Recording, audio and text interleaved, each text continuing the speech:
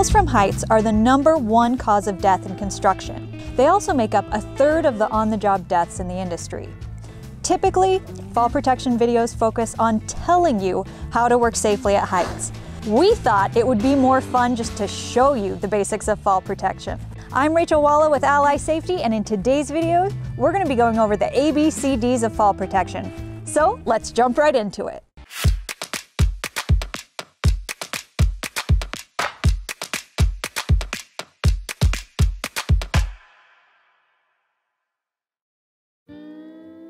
One of the first things you need to know about fall protection is the difference between fall arrest and fall restraint. Fall arrest allows you to fall. It just stops you from hitting the ground. But keep in mind, it doesn't stop you from hitting anything on your way down or swinging in to other objects once you've fallen. Fall restraint restrains you from reaching the edge, even when you really want to get there. That way, it makes it impossible to fall from heights. It's kind of like a human leash. To know which type of fall protection to use, the first step is to get a scope of work and do a quick hazard assessment. Doing a hazard assessment can sound tedious, but it's really just thinking before you start your work. Look at what the potential hazards can be and how you can reduce your risk. A good fall protection plan template can be an easy way to make sure you've thought of everything. Next, plan out the ABCDs of fall protection. A is for anchorage points. When you're looking for an anchor point, a good rule of thumb is to kind of ask yourself if a 3/4 ton pickup truck could hang from that point. Now that may sound like a lot, but remember, the force of the momentum that's built up on a fall combined with our own weight can create a pretty big impact on the anchorage.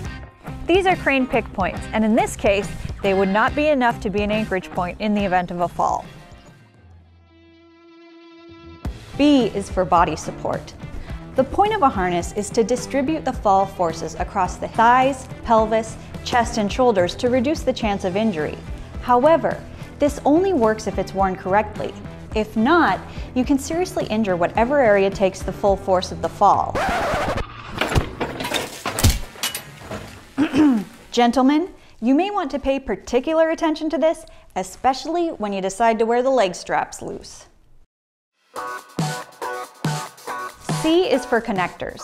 Connectors are anything that you use to connect yourself to the anchor point. This can include lanyards, self-retracting lanyards, hooks, or carabiners. The ABCs together make up your personal fall arrest system. The most important thing here is to remember to use it. Unfortunately, in 54% of fatalities, the workers had no access to a personal fall arrest system.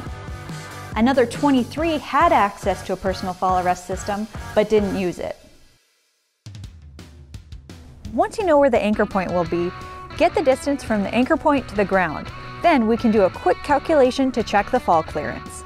Calculating the fall clearance only takes a minute, and it's much better than wearing around your harness and lanyard all day long, only to realize your lanyard was too long when you suddenly hit the ground. First, take the length of the lanyard. If it's a self-retracting lanyard, use the maximum free fall distance rather than the lanyard length.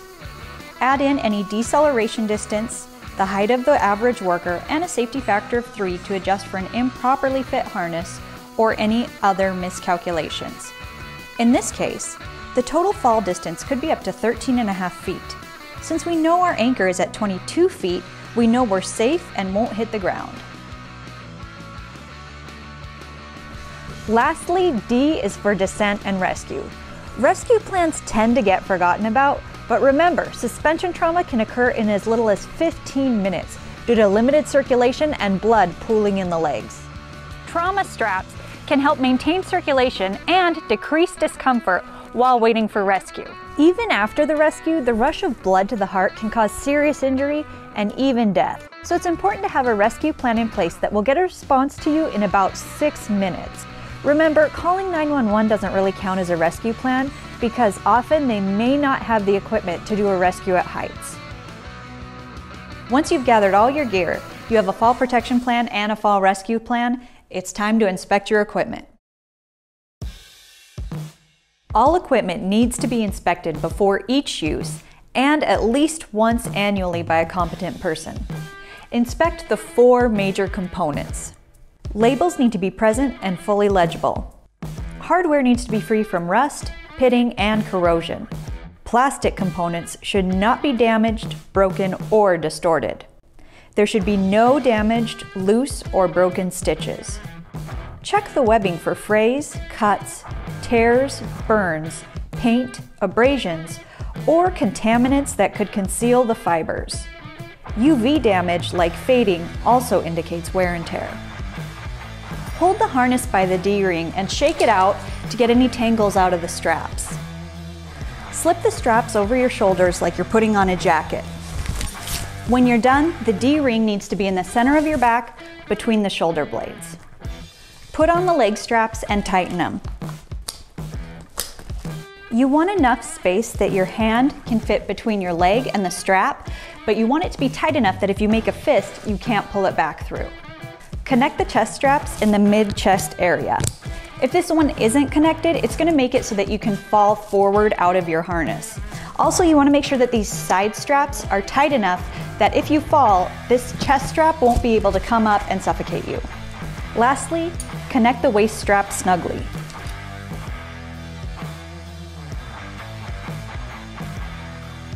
After all the straps have been connected, make sure that it fits well but still gives you a full range of movement. Okay, now that we've gotten through the ABCDs, let's get to work.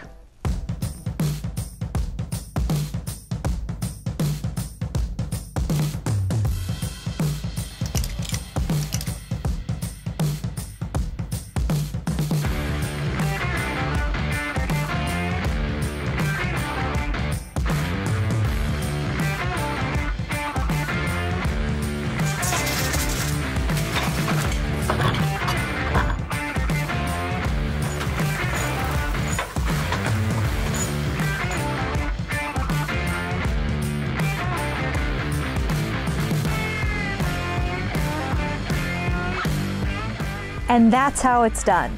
We're gonna make sure that he gets any care and follow-up that he needs. And then that fall protection that he wore that endured the fall is gonna be taken and re-inspected and recertified before the next use. For the other fall protection that was on site, it's gonna be stored safely until its next use. I hope this video helped to demonstrate some of the basics of fall protection for you. If it was helpful, please hit that like button. And if you'd like to see more videos like this, please hit that subscribe button. Thank you so much for watching, and until the next time, I'll see you guys later.